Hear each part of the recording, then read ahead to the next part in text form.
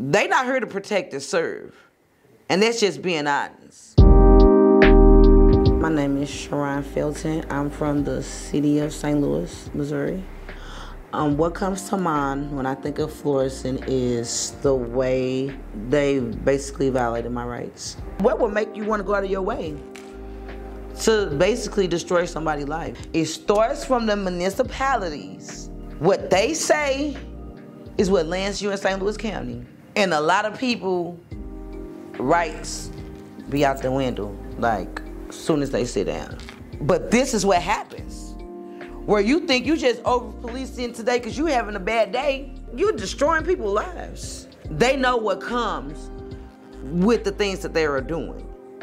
You know, if you free case me, I'm gonna go to jail, I'm gonna go to prison, I'm gonna be taken away from my kids. They know what happens.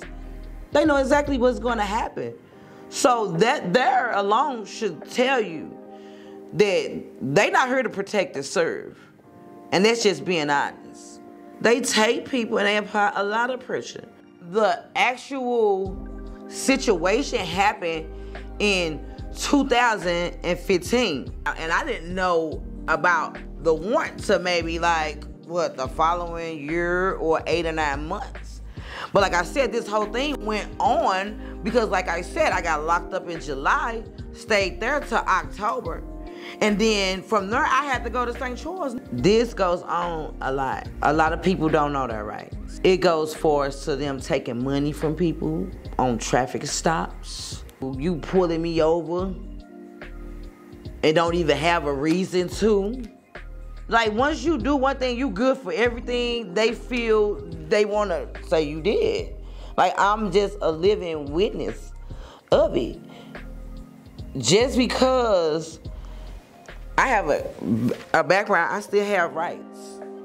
And they violate them. It's to the point where I don't even like driving in Florissant. You won't catch me in Florissant because I know what they do. At any point, the police can change your whole life and you ain't even did nothing.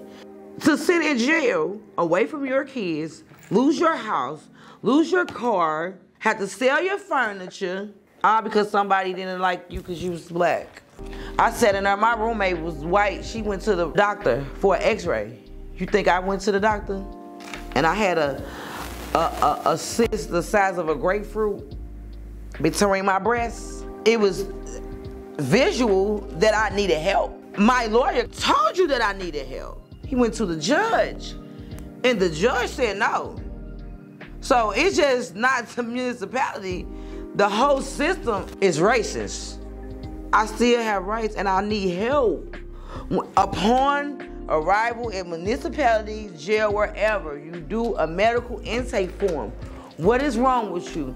What medication do you have? What do you need? Why couldn't I get what I needed? The jails be dirty. They are bad. They'll have you in a cell with 4 or 5 people. If you don't have nowhere to hold us, let us go. And see, and that's how it goes from there. So, you will go to Florissant, and then, you get your charges or whatnot. And if they come, you can't make bond, you have to go to the big house. Do you know how devastating it is to go to the big house for a ticket? I've actually been in there with females that sat in jail for weeks on tickets. Ain't no way you were with people that just killed somebody. And all you had was a ticket. Like, nobody's gonna go out of their way to help you, but they'll go out of their way to prosecute you and get you to sit in there. And the only reason why they feel like they have the power to do it because they get away with it every day. And back then, black people really didn't have a voice. There was nothing, nobody wanted to hear what we had to say. But now we have a voice, and it's like they block the ways for us to expose what they have going on.